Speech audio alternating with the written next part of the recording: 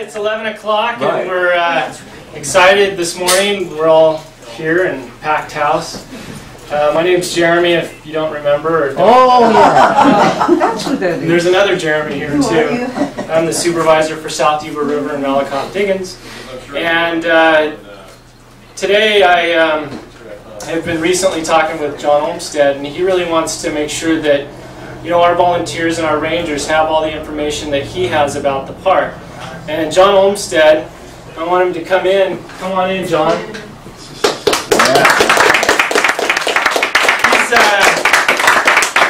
He's a naturalist and an undeveloper. So with that, we're going to go about an hour and then take a break and then go a little longer. So if you have to go for some reason, just wave, and if you introduce yourself at the break, that would be nice.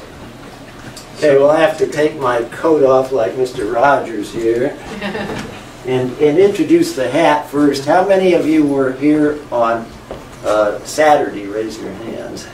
One, two people that are absolutely thrilled that they were there, right?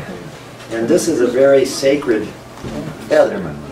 Do you know what that feather might be? Guess. Salmon?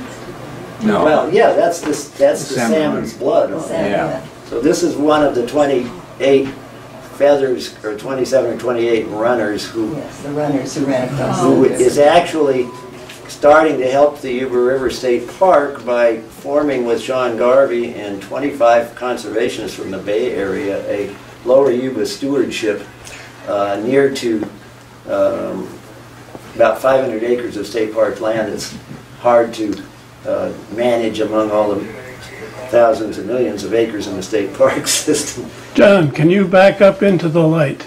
Yes. No, just stay where you are, just back up that way. Oh, okay. Remember how we set it up? Okay, well, so anyway, that's the feather that came from the coast. This hat was at the coast. The feathers in the hat fell out that morning and said there's a new feather to go in here today. And so when I got there, Eric Hitchcock said, here, this feather's for you. So, the whole salmon ceremony is a separate subject, but we'll mention it briefly. So I'm so thrilled to be here today, and I'm blessed with a handmade shirt for Mr. Moen of Moen Solinsky Gallery, which didn't quite fit him. It's my Western artist shirt. And my hair is not as long as when I teach about John Muir, so that I'm not in John Muir garb, but we have a John Muir specialist with us here, who we may ask a question or two during the morning. And I'm a John Muir generalist. And John Muir is very much in our minds if we've been watching the National Park series on PBS. How many of you watched that? Yeah. See? All 12 hours. Did you tape it? And you notice how they began each session almost. John Muir was in many sessions. And I think that's because somewhere among the wonderful things here, which we'll find during the day, is the picture of John Muir and Teddy Roosevelt. So that symbolizes what we think of John Muir as being. And I now realize it's out in the car, but I have a John Muir quarter. Have all of you seen the John Muir quarter? California. I'll show you that at intermission. But if you had to give one thing that John Muir is the father of, what would you say? National Park. Yosemite. The idea. Conservation. Yeah. The idea. Because the national parks exist in a historical context of the conservation movement that was emerging and began with Yosemite State Park. It's not an official national park. But as Bonnie Geisel, who organized the John Muir Conference a few years ago, pointed out, that's only because Yellowstone didn't have a governor. And so they had to invent the national parks because Yellowstone was a territory and there wasn't anybody to take care of it. So you can think of Yosemite as the first national park because it was created during the Civil War by the genius of two relatively wealthy persons. The congressman's going to be wealthy, the young congressman Conness, and Israel Raymond, the head of the ships, the shipping on the West Coast. And then little glimmerings of what was happening with Frederick Law Olmsted and Central Park before he was the Sanitary Commission secretary for Lincoln during the Civil War. But that is why he was said by President Lincoln to ask the governor of California to put him at the head of the commission for the first Yosemite Park commissioner, because he had, over squabbling in the Sanitary Commission, he had left to try to recoup his fortunes and lost them again by coming to work for John Fremont's mine, which had been high-graded. So there's the next historic context, where all of this is taking place in the context of the gold rush. What John Muir finds in California is all up to where the gold was, so he never really explored the Yuba River much because it was so the middle and lower parts were so ravished by the gold mining. But we'll talk about that a little bit later. So today, I'd like to have us go back, as the National Park Series did, to something about the origin of the California state parks. Just in the, we will talk about the state parks without going into the depths that I don't know yet, but I'm learning about them. But we will talk about how the formation of the national parks works into it and how John Muir works into that. So I think many of you have, do you have that John Muir book that you have to bring with you? I'm still out in the car. I'll bring it to you here. Yeah. Thank you very much. We were together at a key moment in 2001 at a John Muir conference. And there are two national parks books which are on the table here, and there is one John Muir book which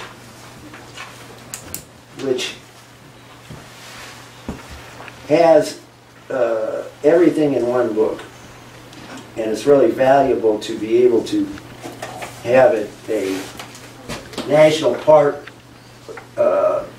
growth coming about because of John Muir's worldwide journey. So I want to get us the world context that John Muir lived in. And of course, John Muir isn't, there are several founders of the national parks. We can talk about him and Frederick Law Olmsted, but the first parks director, Stephen Mather, is important, and the editor of the Century magazine is important.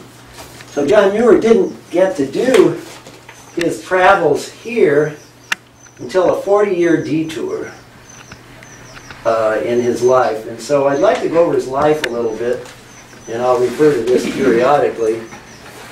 I'll take up a very poor John Muir brogue periodically. If we had Frank Helling here or Lee Stetson, you know, they would give us a really wonderful presentation. But we can all do it a little bit. I have a maternal grandfather who was a Hay, and John Muir had a maternal grandmother who was a Hay. So somewhere way back there is some connection eventually. At the time that John Muir is born in Scotland, I have to do this quickly like I do a Talking John Muir Blues. You know, he was aimed at his studies like a charger aimed for war, you know, by his teachers who never spared the rod. And learning was by rote, but the learning for Johnny Muir was the scoochers on the rooftops and the bird's nests out in the glen. But at the age of 11, from Dunbar, Scotland, which is a shipping place, Dunbar, Scotland is east on the Firth of Forth.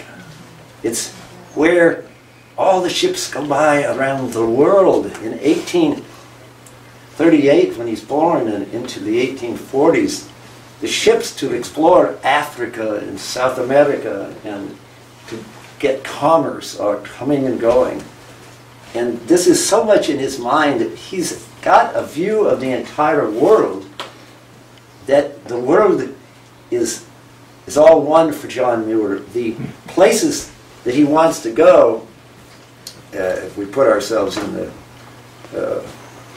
eye, I wanted to be the man who followed in Mungo Park's footsteps and explored down the whole Niger River when his life was cut off on a second trip.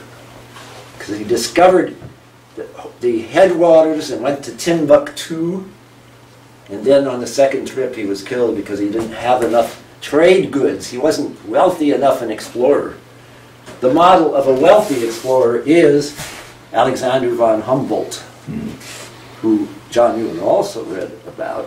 His mother said, you could be a Humboldt or a Mungo Park. And then he went off to America. Bairns, we gang America tomorrow.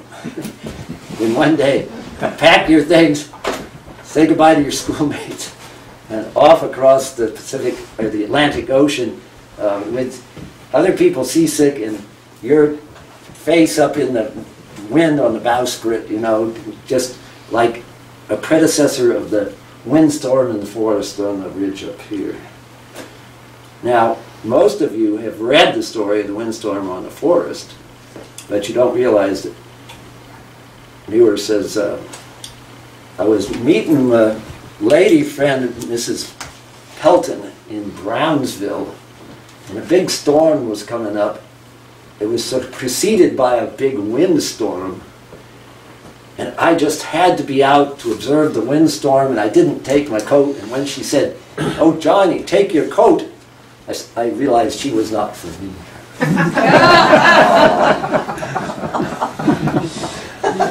And so the account of climbing the tree, looking out over the forests as if the wind is sweeping through the forests as the wind at the prairies of Mendocino through the grass, and the trees were the grass.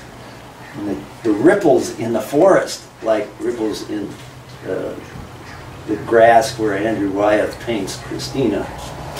Imagine an analogical imagery mind who had this worldview of the origins of rivers in the center of Africa, the origins of rivers in the center of South America, which has to do with the fact that we'll skip through his life briefly here in Wisconsin, where he puts his eye out with a sharp file after being a genius in his basement, escaping his father's 14-hour-a-day farm work at midnight, and waking up, getting 3 hours of sleep like Edison, waking up, and if it's too cold, he whittles the parts of clocks with his expert whittling. And he has a barn where he works as part of 14 hours a day, a well where he almost dies at the bottom.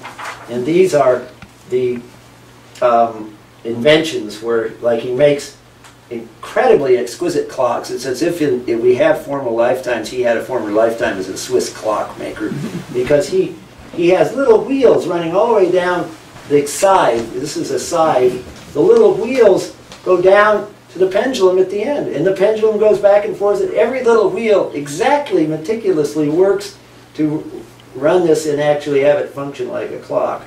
Now that scythe clock was taken to the World's Fair, not the World's Fair, the county fair, when he was 21, escaping his over-religious father at last, having only studied when people gave him books in the basement, and never having gone to high school. And so this is one of his inventions, goes to that. This is the chair that you sit in and a gun goes off. And there are many others. But his inventions were recognized by Mrs. Carr, the wife of the chemistry professor at the University of Wisconsin, if I have that correct. And she got him a $5 prize. You know, he had $20 gold piece, I think, that his grandfather gave him. His father never gave him anything for those 11 years of slavery on the farm. And so he was this genius who could make machinery in the basement, and he actually made a sawmill and didn't patent it and gave it to the lumber company to use to cut up trees faster and rail against the Sierra Club he would one day found, which wanted them to cut down trees slower. Well, anyway, there he is, loose upon the University of Wisconsin, and he discovers botany, and Mr. Griswold alerts him to the similarity of a locust tree to a sweet pea and some beans in the garden. And that gives him the direction to be a Ferdinand the Bull when the Civil War marchers are down in the square at the university. He hears the drum beats of war, and he, like Ferdinand the Bull, goes off to collect flowers in Canada. So it's nothing new. But his way to make money, to be a conventional person in the 1860s, everybody worked. There wasn't any shirking of work. Everybody must must earn their keep. So his inventive skills got him into a broomstick factory. So he was in the Industrial Revolution, and his broomstick factory was very effective with machinery he designed, having learned through clocks, and yet it burned down. And somewhere in his life there he said, sometimes God or Mother Nature has to make us do what is wanted. And of course the second major accident is he is working in a supplier of parts, I believe, to Studebaker Carriage Company, which got a start with wheelbarrows in the gold rush and then is in Indianapolis, and the supplier that he's working for, he invents the 8-hour day to tell his employers that if he makes a graph of the work throughout a day, like an industrial, not an industrial engineer, but an industrial efficiency designer, and the graph of the day's work goes,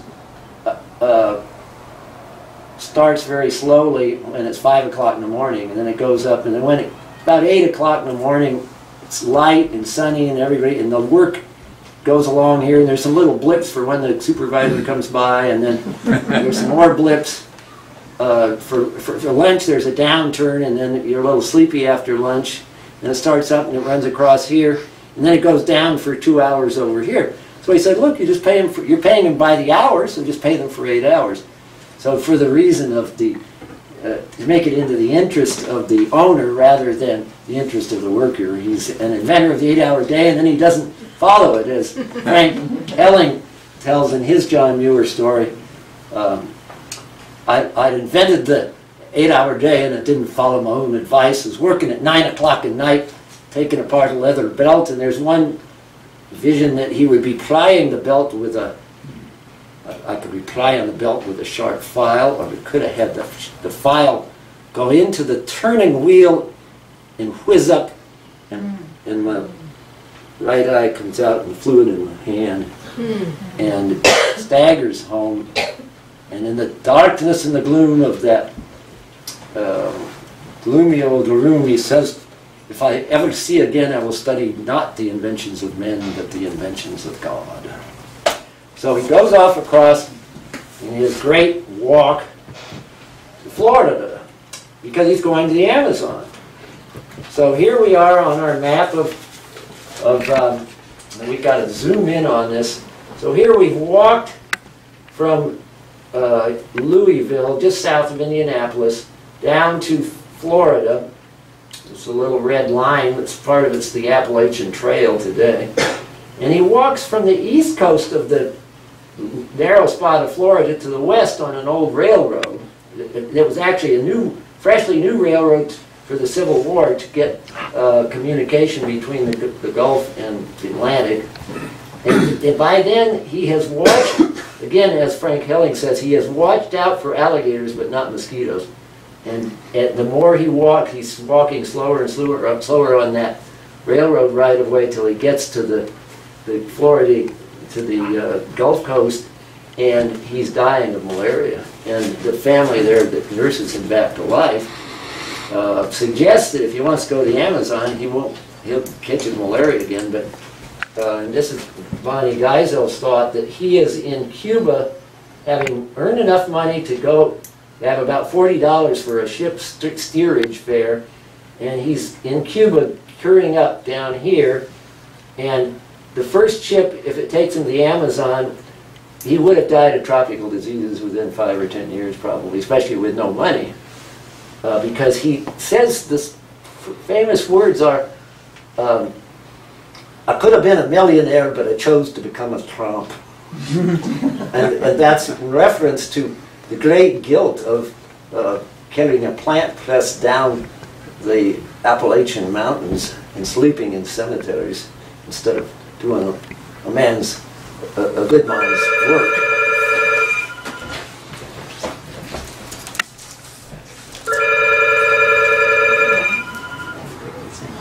That's a good break for us here.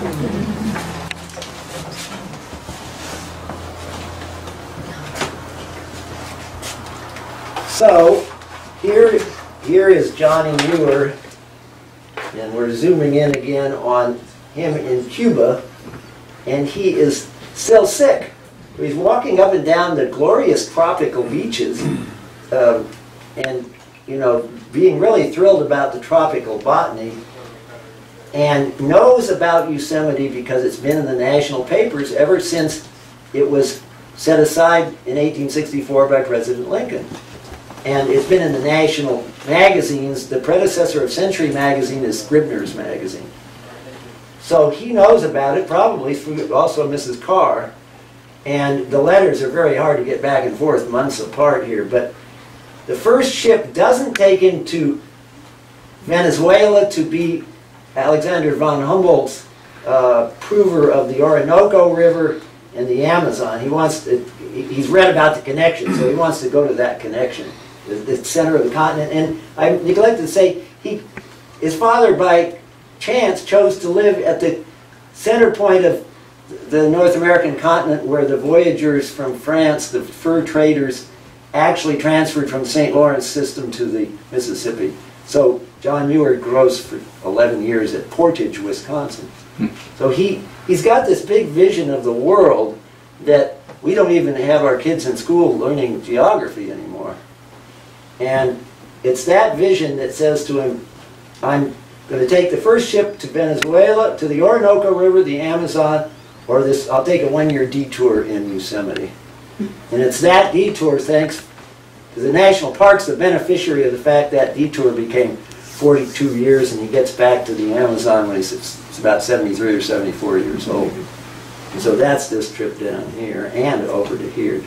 So that was his South American African dream that waited while he became the father of preserving part of the mountains of North America.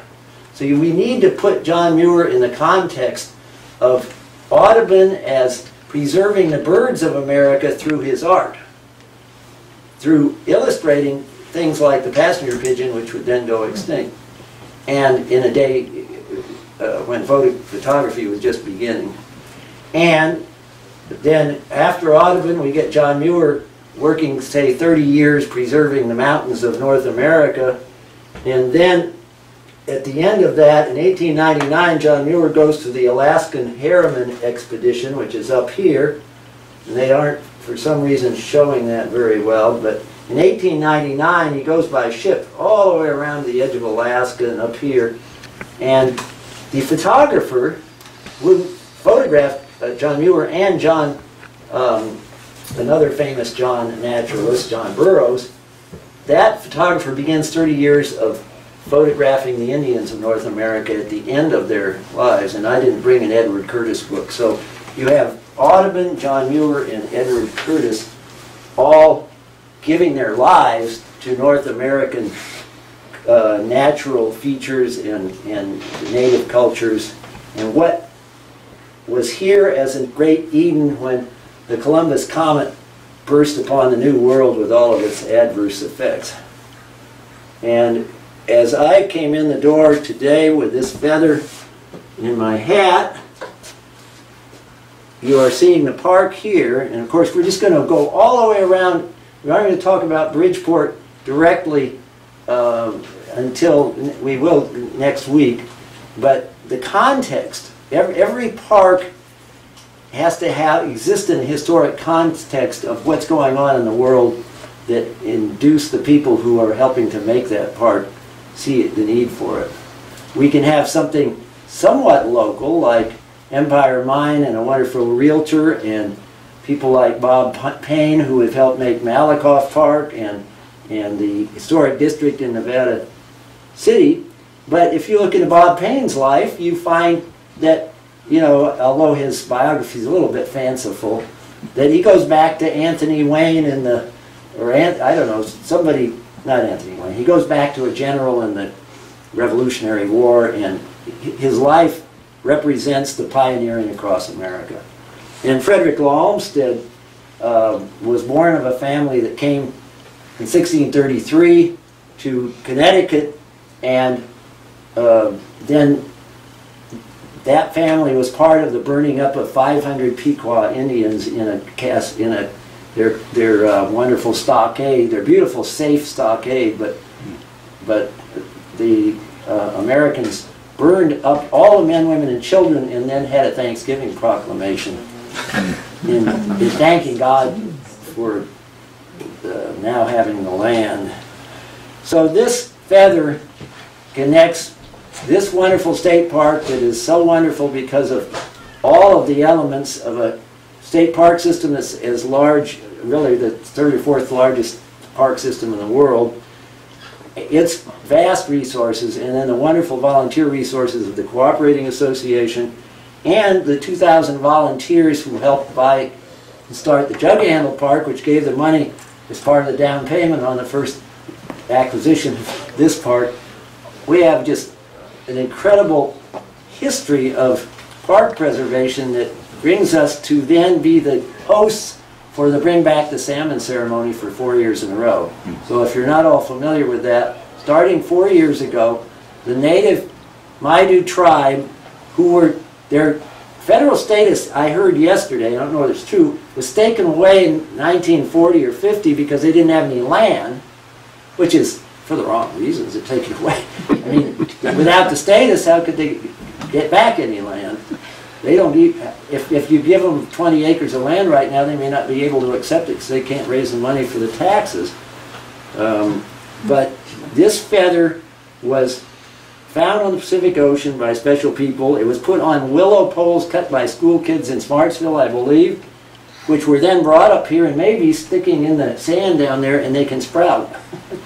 So, that's symbolic that the salmon, which were carried for last year, a 30-pound salmon was speared with Fish and Game permission by Native American harpoon designs from Grayson Coney, and brought up here and came up by boat up Englebright, and then ran on the Point Defiance Trail, and then brought across the river when photography ceases and a ceremony held with the permission of the State Parks Department, and in all of the resources that all of you have put together here, that this was the biggest year, and there were great-great-great-grandchildren here this weekend of Pocahontas, Chief Seattle, Chief Black Elk, Chief Crazy Horse, Red Cloud, whoever. They were all here, and it was one of the biggest gatherings of Native Americans in North American indigenous people as an alternate to the Columbus Comet. So people that are wide awake to what's happening in the world realize that when they talk about Columbus Day now, there's a very powerful Indigenous Peoples Day or Indigenous Peoples Weekend, or 4 days at Nevada City, that is the gathering movement for restoring the honor and culture of the Native Americans, who were probably wiped out faster and in greater percentages here than anywhere else through the gold rush. And so the Maidu tribe is flourishing, and what happened this weekend is a worldwide importance, and this feather I carry with great honor. And you, as a Bridgeport volunteer, are I hope, very honored to have actually made this place where all these people could gather and be part of this peacemaking and restoration of the wholeness of North America, which is where these ideas began. Now, I have one old-fashioned thing here. It came out of the estate of a very wonderful man, and it's, you know, just a middle-aged pocket watch. But we are blessed at this place that a series of events happened that I can just flash through. Let's get this phone uncovered. Where is it?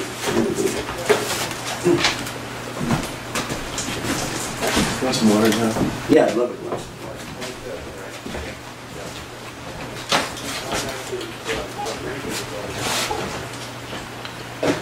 We can slip in a commercial there. Well, the commercial I would slip in is that now that in the days of straitened budgets, volunteerism at Bridgeport is all the more important, as I'm sure you all know. Thank you very much. Okay. Actually, I have an anti-cancer diet, and I try not to drink benzene from the... You want to compensate? Yeah, I'd like some tap water and just leave it sitting for 5 minutes so the chlorine can evaporate out. You bet.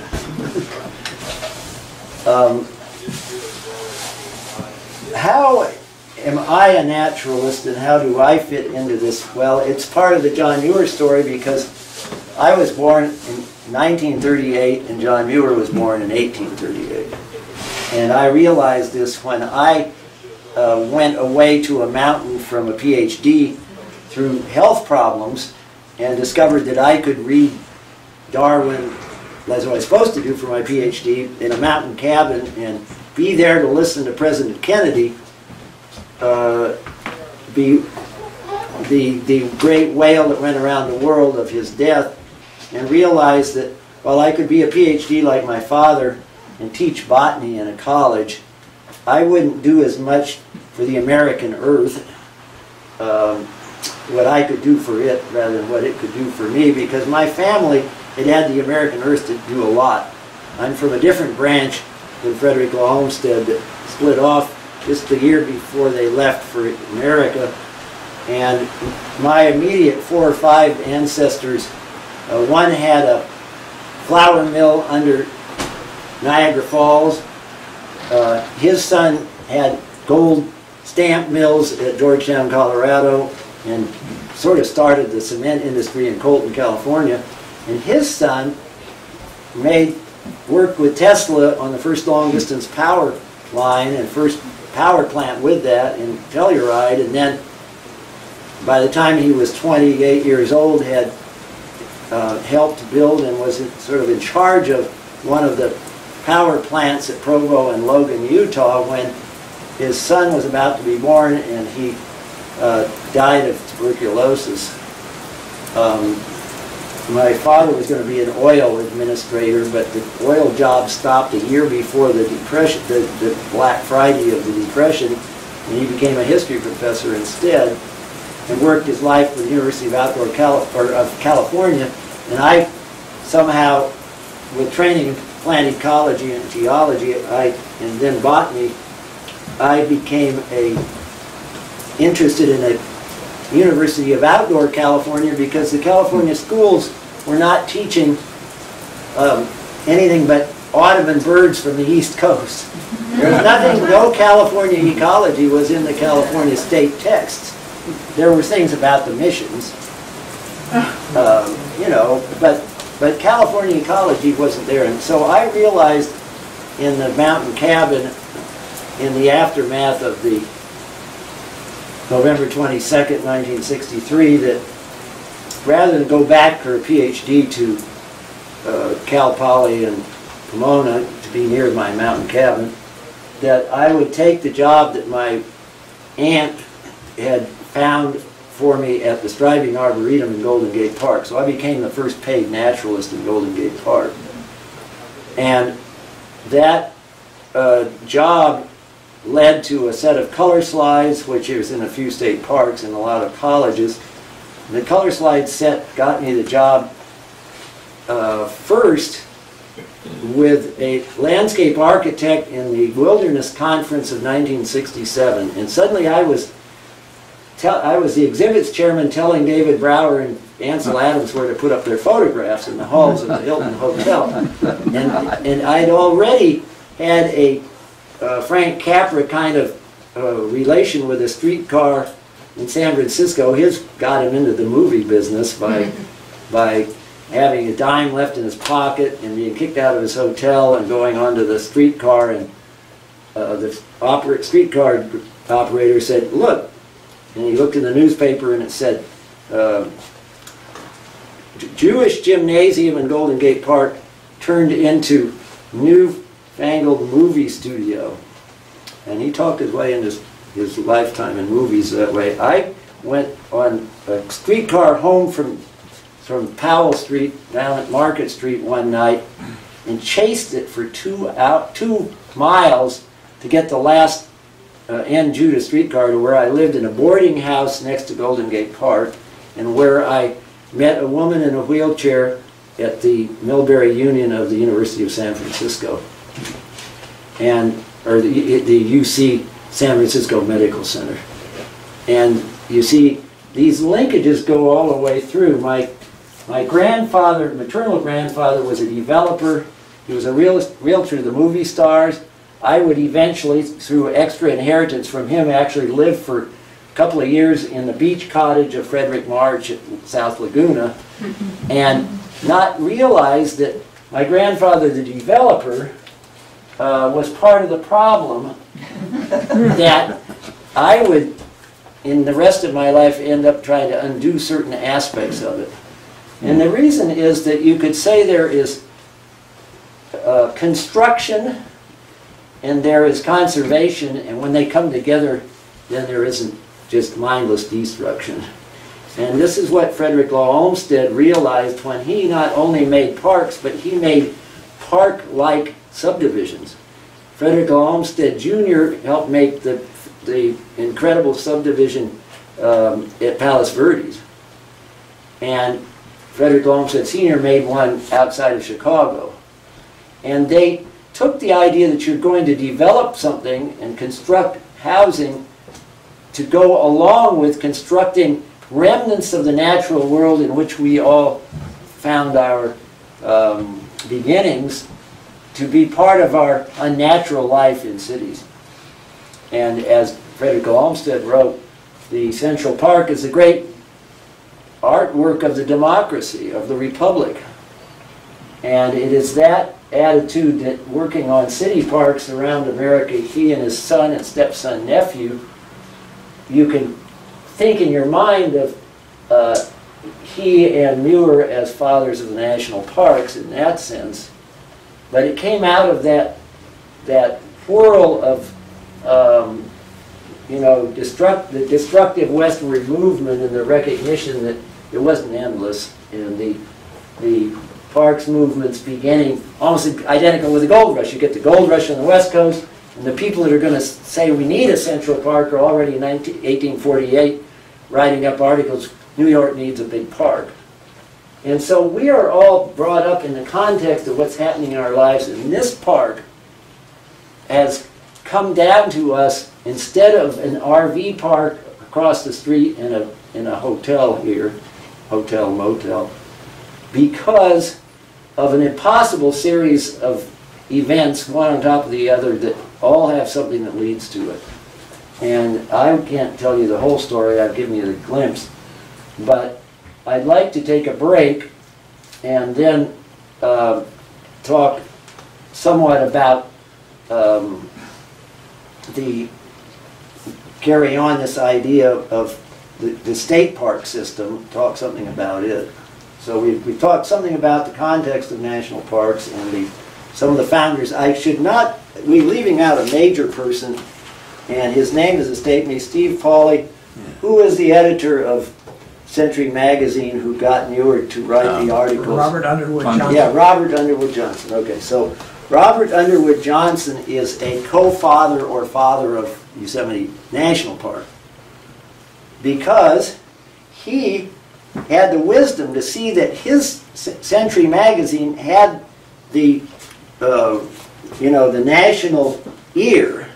It had a national pulpit, and he wrote to both Frederick Law Olmsted and John Muir, which sort of recognized their founders of conservation role. He wrote to both of them and said, I want articles, because I hear from Mr. Muir that the hoofed locusts are turning Tuolumne Meadows into a bunch of muddy hoof prints.